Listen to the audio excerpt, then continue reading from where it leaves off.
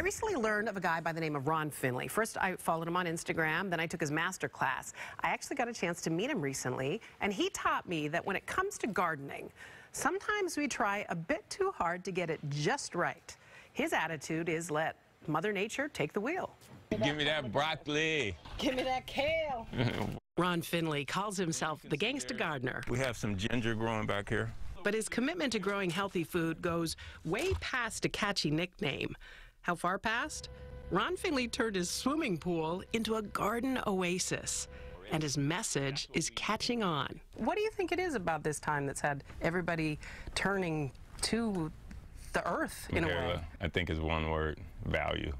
People really see what truly has value, because what we've been taught has value. You can't eat diamonds. You sure can. You know, especially in a pandemic. This is an opportunity, I think, for families to be doing some things in their gardens. Give some ideas, because I think we all think we should have a space like this. I don't have an old pool I can turn into an Eden. What can I do if I've got a little space at home? A girlfriend of mine told me, with all the stuff I've done, the only thing I'm going to be known for the rest of my life is the dresser drawer. I'm going to show you how to take this old dresser drawer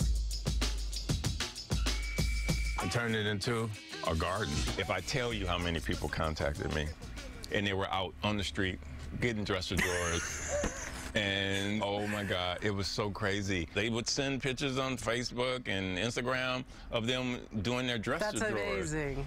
So, but you don't need a big space. I mean, look at this box here. Everything that's in here, you know, from sunflowers to calla lilies to eggplant to blueberries to peppers to sugar cane. You got sugar cane growing in that. I have. Ron's masterclass and social media channels can help you grow your own food anywhere. Seriously, anywhere. One key, don't overthink it. Just get to it. The key is getting the right soil, and I can grow pretty much anything. Anything. Next tip, buy a bag of soil, because you never know what toxins are in the ground. I got a bag of soil. Okay. I can cut the bag of soil and put my plants in it. And it'll grow. It'll grow. It's good. I can pile soil on the concrete. That tree over there is a nectarine that's growing in 18 inches of soil on top of concrete. And if I tell you how prolific it is, it's unreal. Why is that? Is it because you've got the magic touch? No, because you're working with certain elements. You're working with soil. You're working with a seed. Everything starts from a seed, yes. Even you know. And you have water, and nature's gonna make it happen. You know, so it's that simple. I mean, literally, so 18 inches of soil, and you see the size of that tree, and it's on top of concrete. But then why am I killing my lemon tree? Well, because we're trained to think like that. We're trained. Do you see weeds coming up everywhere? No. You think elves come at night and weed and weed and dance and listen to house music? You know what I'm saying? Yes, I do, Ron. I actually think that's what happens in the forest. No one's out there tilling soil. You know, it's gonna Mother Nature's gonna happen. So you're saying it just sort of handles itself? Do you think that we get too fussy? Mother Nature gonna win, period. So, I mean, all we're doing is giving an assist. A nudge. Yeah, so I think people take it too serious. People, oh, I made a mistake. There's no mistakes, there's only lessons. Gardening is it's a battle.